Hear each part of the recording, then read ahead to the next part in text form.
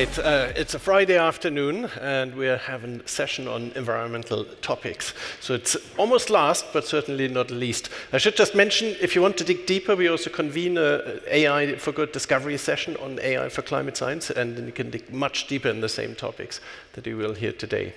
But we have a really exciting session for you today, and we'll kick off right away.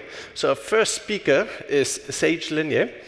And she's an activist working to build an educational system to train the next generation of leaders who will ultimately tackle the climate solutions. She started really ground up by teaching her own program as a student at UC Berkeley. She broke records for all the attendance in a student-led classroom, and she was named as a Time magazine 2023 Next Generation Leader.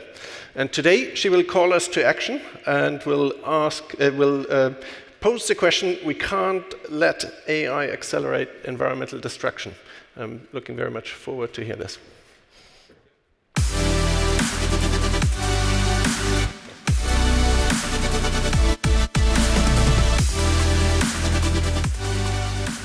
Hi everyone, thank you. My name is Sage Lenier and I'm a climate activist. I initially approached this conversation with no formal involvement with AI specifically, or honestly even tech more broadly. My interest is wholly environmental, and my concern is singular. Our economy has us on track for 3 degrees of warming by the end of the century, which in no uncertain terms guarantees that large sectors of our society and economy will collapse and billions of people will suffer. I still can't quite understand why preventing this from happening is not the first priorities of industries and governments, but that's a conversation for another time. My engagement with the tech industry stemmed from a desire to understand who exactly are the culprits for climate change. The climate movement has very firmly latched onto fossil fuel companies, but in my mind, they only hold a portion of the responsibility. The burning of fossil fuels explains how climate change is happening, not why. What I want to know is why we're consuming so much energy. Why are emissions still increasing every year, and who is making it profitable? One of the grimmest facts I will share with you today is that none of the renewable energy we're building is helping to solve climate change. We are not replacing fossil fuels with renewables. Every year, our global demand for energy increases so much that the renewable capacity we build is only offsetting that additional growth. And every year, demand for an extraction of fossil fuels goes up.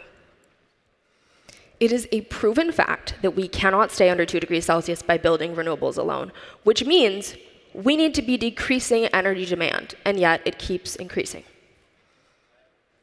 In 2022, data centers consumed 2% of global energy demand, which is equivalent to the entire country of Colombia. That was before the AI boom started in November of that year with ChatGPT. Now, because of AI, data center electricity consumption is expected to triple by 2030. This massive surge in energy demand is threatening our ability to lower emissions, and in more ways than one, because it comes at the same time that demand for electricity was already surging for fossil fuel-free infrastructure, like for electric vehicles. When we take the gasoline out of cars and plug them into the walls, we obviously have to find a way to increase the amount of energy supplied to the power grid. But in the last 2 years, grid planners have been slammed with a long list of requests for massive amounts of power for new data centers. Utilities are telling us that as of right now, they're incapable of meeting these demands unless someone, governments, or the tech industry makes a massive investment in new power supply. Data centers for AI have set off such a large increase in American power consumption that some coal plants previously scheduled to be closed down are being delayed. These areas built enough solar and wind to replace their coal plants, and they can't now. Demand has surged so much that the renewables are just acting as a supplement to fossil fuels. Utility shortages in the face of these data center demands are happening in almost every US market. Global grid infrastructure has been eroding for years, and many communities around the world are already experiencing increased blackouts when energy demand increases the utility's ability to provide during extreme cold or extreme heat, which is now made more extreme and more frequent by climate change. In the age of AI, utilities will have to decide who gets energy for air conditioning during a heat wave. A few thousand homes or a single data center that cannot go offline.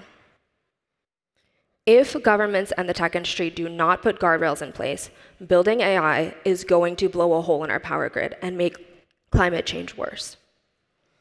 Ecological economists have been shouting for years about externalities like this that are never included in corporations' accounting when they're deciding what is possible. They just assume that they can consume an unlimited amount of resources like energy without factoring in the cost to society of their consumption.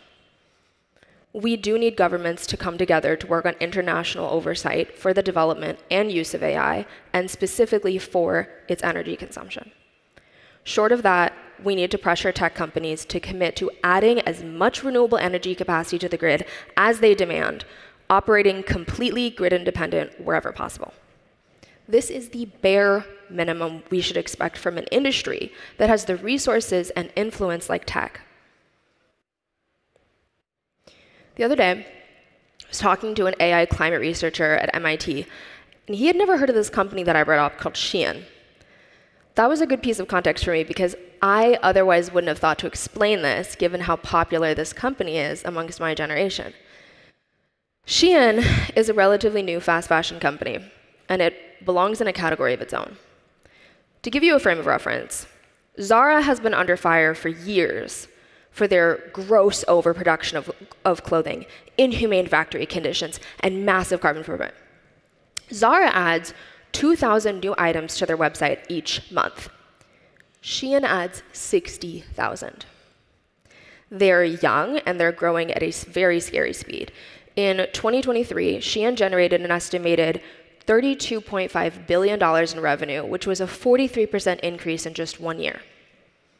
And now, they're set to be dwarfed by a brand called Temu.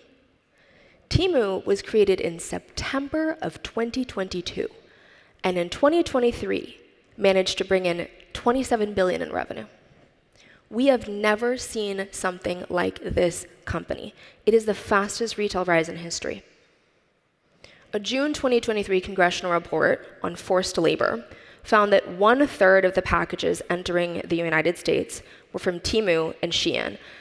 And that percentage has probably increased because Temu has not slowed down its exponential growth in the last 12 months.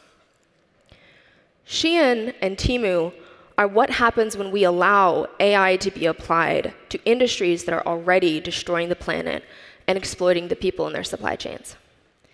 AI enabled these companies to rapidly analyze fashion trends and consumer preferences, create hyper-personalized marketing strategies, and optimize for accelerated production cycles. These companies could not produce at such fast pace and low cost without labor exploitation, which usually includes child labor and people who live in modern slavery. The AI-driven pressure exacerbates these exploitation conditions. An expose on Stier recently found factory workers forced to pull 17-hour shifts. In one factory, they made a daily base salary of $20, which could be docked $14 if they made any mistakes. So this growing crisis already goes beyond AI's own energy demand. We have clear evidence that the usage of artificial intelligence in the private sector is accelerating environmental degradation and human rights violations. When we do the reporting, the data centers for AI get counted in the tech industry's carbon footprint, and Temu gets counted in the fashion industries. But where should accountability start and end? Most of you are here because you're excited about AI and you think it can do amazing things. If it's not already obvious, I'm not very enthusiastic. But this room is one of the only places where I'm in the minority. Being faced with data like this, with stories like this, might be uncomfortable, but it would be a disservice to my generation and the movement I represent if I didn't bring these concerns to your attention. So as much as I, and much of the general public, wish there was a way we could slow down this AI mad grab, we don't have the power to do that. So many like a lot of you here, are turning to how we can harness these technologies to create social good. And I think that's the right thing to do, given the situation. The climate movement can't afford to let AI leave us behind, and there are some environmental problems that can only be solved with machine learning, like smart grids. Whether or not the applications of AI for good can make a difference, or even outweigh AI's own carbon footprint, is not something we have data on yet. But we do have the ability to track investments into AI. And right now, the vast majority of money is being put to use, making our current exploitative system more efficient. If this industry was truly committed to using AI for good, we would see significant investments directed towards solving real problems like climate change. Thank you.